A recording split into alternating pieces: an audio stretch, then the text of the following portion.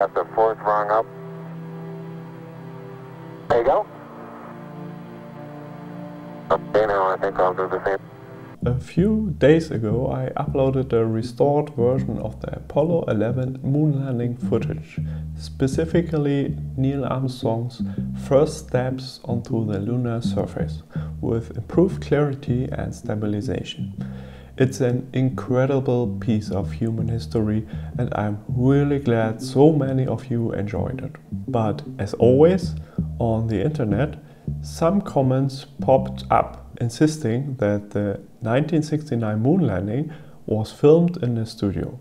And while some of these claims are honestly funny and surprising to me, I also think it's important to address them respectfully and with real science. So today I'm going to take two of the comments from under that video, explain where the misunderstandings comes from and walk through the scientific and technical facts that show why the moon landing was absolutely real.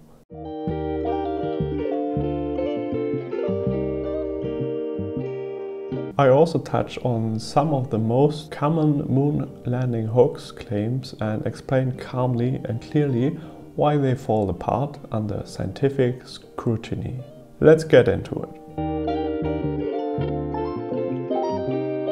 The horizon on the right is far too low. Studio floor, black wall. You have to know the moon is much smaller than Earth. Only about 1/4 of Earth's radius. That means the surface curves away much sooner, creating the impression of a very low horizon. On top of that, the Apollo 11 camera was mounted roughly 1 meter above the surface, much lower than human eye level on Earth. A low camera and a small celestial body is a horizon that seems surprisingly close. Why the sky is black? The moon has no atmosphere, which means no scattering of sunlight. No scattering means no blue sky, means pure black space and full daylight, exactly as it appears in every Apollo photograph. Why the lighting is consistent with the lunar surface? People often assume that a black background means a studio wall, but a real studio would create spill light,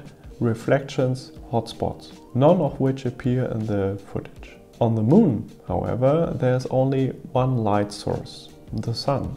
Shadows are razor sharp because there's no atmosphere to diffuse anything.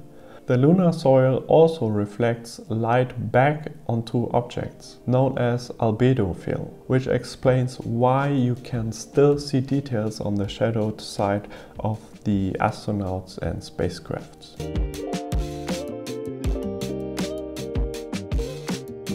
Trying to recreate this in a 1969 studio would have been nearly impossible. Comment 2. The second comment says, no atmosphere on moon.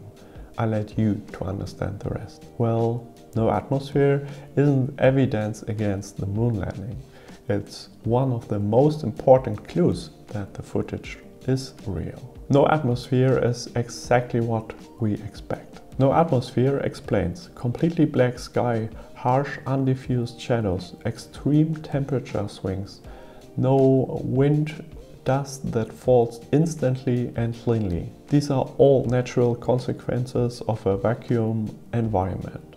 Second, dust behavior proves the moon environment. In Apollo footage, dust behaves exactly like it should in lower gravity with no atmosphere. Forms perfect parabolas, it falls immediately, it never lingers or forms clouds.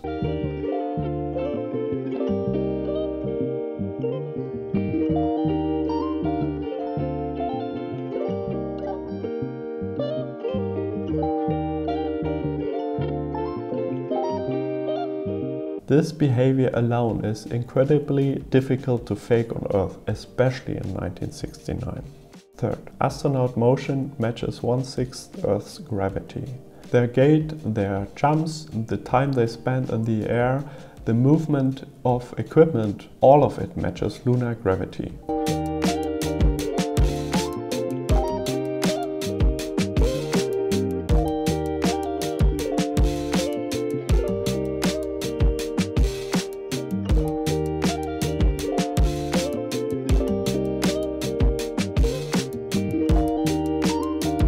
To fake this, NASA would have needed wire rigging technology that didn't exist yet. Inside a vacuum chamber the size of a warehouse that also didn't exist. Additional frequent moon hoax claims. There are no stars in the sky. During lunar daytime, the camera exposure is set for bright ground objects. Stars are simply too dim to show up. Second, the flag is waving. The flag actually only moves because the astronauts are handling it. Once they let go, it stops instantly because there's no air. Third, shadows point in different directions. Fake lights. Shadows diverge on uneven ground. It's a normal perspective effect. Fourth, where's the giant blast crater? Because the moon lacks atmosphere, the engine exhaust doesn't behave like it does on Earth. No air means no explosive crater, just gentle dust displacement.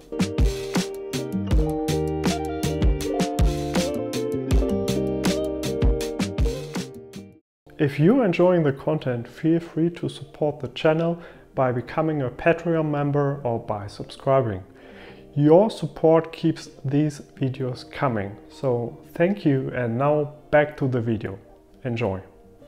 Fifth, NASA must have faked everything. Here's what you need to fake. Low gravity, vacuum dust, dynamics, perfect harsh sunlight, black sky with no spill, globally tracked radio signals, by the way also by the Soviet Union and other nations, matching telemetry, spacecraft behavior in lunar orbit, and so on and so on. That's a massive conspiracy. And importantly, that before you even look at a single shadow in a single photograph. That would involve NASA engineers and scientists, contractors at companies like Boeing, North American Aviation, Grumman, IBM, etc. Technicians, machinists and assembly workers, mission control teams, tracking station personnel, astronauts and their training support team, and many countless subcontractors providing parts, material and systems. You have to know it was one of the largest coordinated engineering projects in human history ever. About 400,000 people across more than 20,000 companies, universities and government organizations all contributed to Apollo 11. The idea alone that hundreds of thousands of people across multiple countries kept a perfectly consistent secret for more than half a century is simply unrealistic. In fact, it would have been far easier to just go to the moon, which they did. Hard scientific evidence we still have today. First, retroreflectors. Second, lunar samples. Third, independent tracking. Fourth, extensive telemetry and logs.